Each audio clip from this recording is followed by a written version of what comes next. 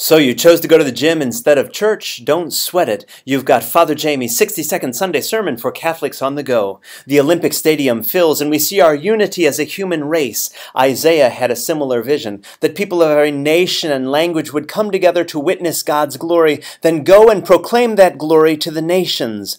Jesus says that people from the north, south, east, and west will be at the heavenly banquet. In fact, some who were thought last will be let in first, and some who thought they would be first will be last.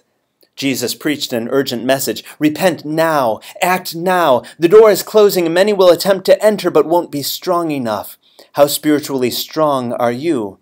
Spiritual muscles don't appear overnight. It takes time and discipline.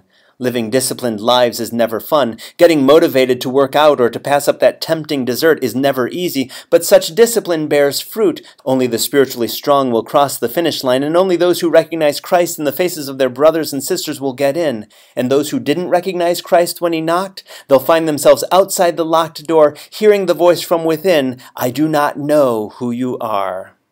This is Father Jamie's 60-second Sunday sermon. Watch it, like it, share it, live it, go.